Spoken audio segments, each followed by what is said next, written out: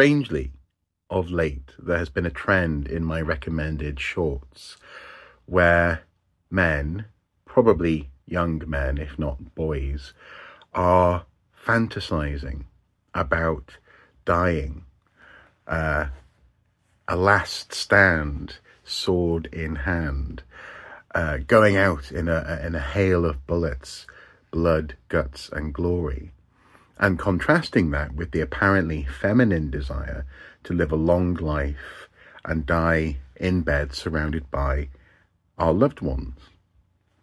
I don't know if this has come out of a misreading or a strange understanding of Norse beliefs that the only way to have a satisfactory life at all was to die in battle. The strong contrast seemingly between the warriors in Valhalla and those who died of old age and illness in Helheim.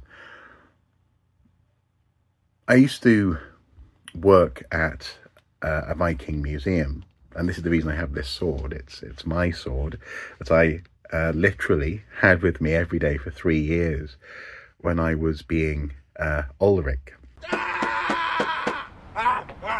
And it was fantastic. It was great fun. And my colleagues were a wide variety of people. They were archaeologists, historians, enthusiasts, and they had a range of beliefs in the adherence that they took to this reenactment, basically. For many of us, myself included, it was a job. It was a fun job, but it was a job. But for some, it was genuinely part of their identity. And there was one guy in particular who was constantly reciting the "Lo, there do I see my ancestors" speech from 13th Warrior. Lo, there do I see my father. Lo, there do I see my mother and my sisters and my brothers. In the halls of Valhalla, where the grave may live forever. And he seemingly would fantasize about going to the afterlife as a Viking. And that was fine. You know, we had a bit of fun with it.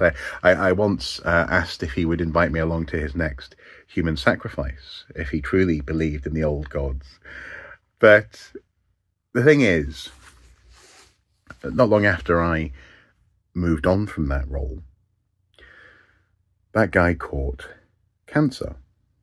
Bowel cancer, I believe. He died fairly quickly, fairly painfully.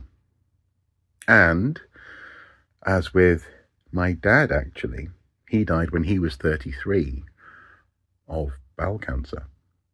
I'm now 40. My dad's death, my friend's death, these are no less poignant or meaningful than any other death. And their struggle was no less important, despite the fact it wasn't on a battlefield or scored by an orchestra. These deaths aren't glorious in that sense, but they are heroic in their own way. All death is tragic. All death is meaningful. There is heroism, and people who actually die in conflict. For example, today and November the 11th is a time of national, international remembrance for people who did die in war, died for us. But these Hollywood moments that seemingly elicit a sort of strange nostalgia for death in young men and invoke a desire to contrast that with the weakness of living,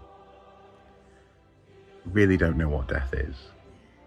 They don't know what the random death is that might occur on a battlefield. The meaningless side swipe of a weapon that takes off the top of your head and you're gone. We're not all heroes in the heroic sense of a story. We're not the main character in a movie. We're people. And as much as I really love the fact that I have a genuine reason to own this sword, I am more like a Vulcan in that sense.